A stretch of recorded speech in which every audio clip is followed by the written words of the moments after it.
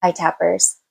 Today I want to give you a very important tool. Receiving any kind of bad news can feel jarring, and that can make it more difficult to be able to overcome it or to get yourself back to a better place.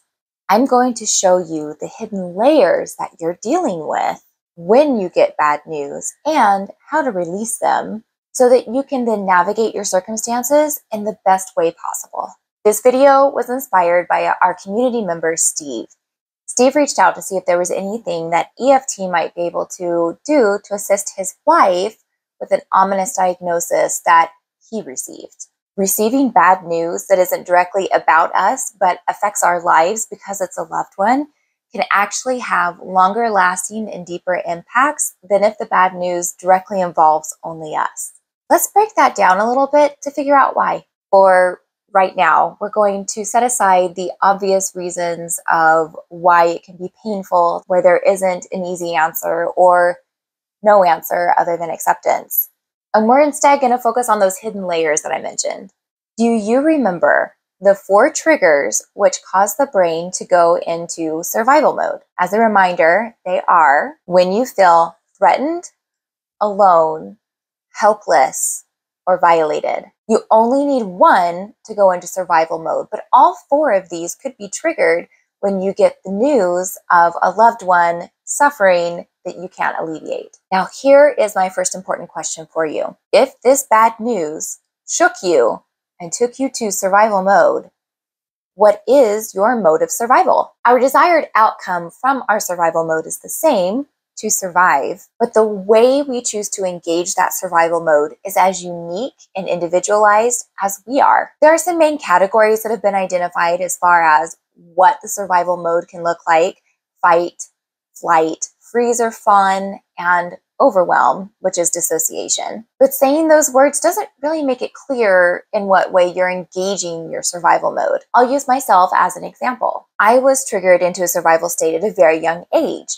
when I realized that I was much smaller and not as strong as those around me. So I knew that fight wasn't an option for me. Neither was flight. I wasn't independent. I couldn't support myself. So I went to fawn, in other words, people pleasing. I learned to be able to give the person what they wanted to a degree that kept me out of their bullseye. So then, how does people pleasing tie into being able to help a loved one? That's the thing, it doesn't. Our modes of survival don't always work, and there likely isn't an immediate application for my survival mode in this either. So what do you think the brain is going to do with that now? The brain is a highly complex neural network. It links similarities even in small things like, can you think of another woman who has this style of hair and hair color? Likely, if you've seen any or any famous ones that stick out in your mind, you were able to think of them immediately. So when you become hyper-focused in survival mode, it's highly likely that you are going to correlate events that have to do with the experience that you're currently having. Or in other words, in this instance, where your survival mode failed you. So now you have the weight and grief of this current event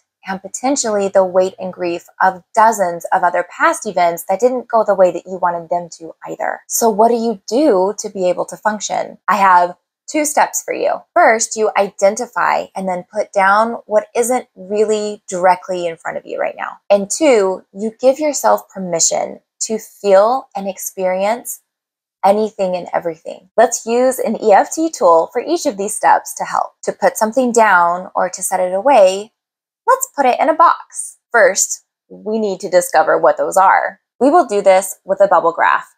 Write down anything and everything that comes to your mind, even if it doesn't make sense. Next, we are going to simply ask, do I need to deal with this right now? If it's a no, we cross it out and we put it in the box.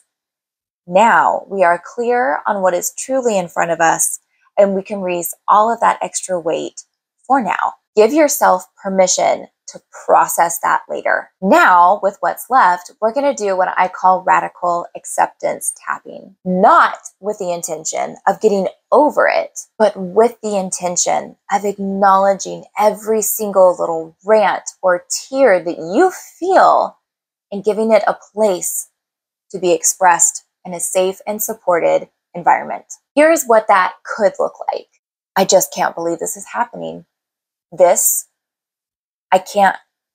don't even have words. I don't even have words for the way that I feel about this.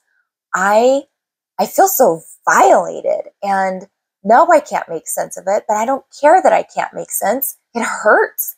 And I want someone to explain this to me on how this is fair. It's not fair. And it just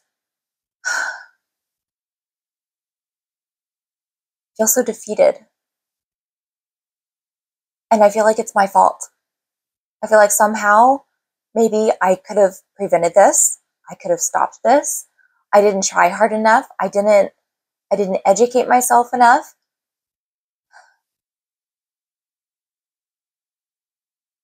I don't know what to do. Even though I don't know what to do, I can take this first step in allowing myself to just express how I feel. Even if I don't believe it's going to do any good, I'll still do it. Because then at least it's not just trapped inside of my own body. Once you've done these 2 steps, you'll have a lot more mental space to be able to focus in on everything that's in front of you and where you actually want to put your attention. You can repeat these steps as often as you need to, as often as you want to. And there are times you might have to remind yourself that certain things are in the box and go put it back in there. That's okay. I hope this brings you some clarity and some support as you go through a difficult time. Please feel free to ask me questions or leave comments down below or send me an email, amanda@EFTUniverse.com. I always answer them personally. Take care.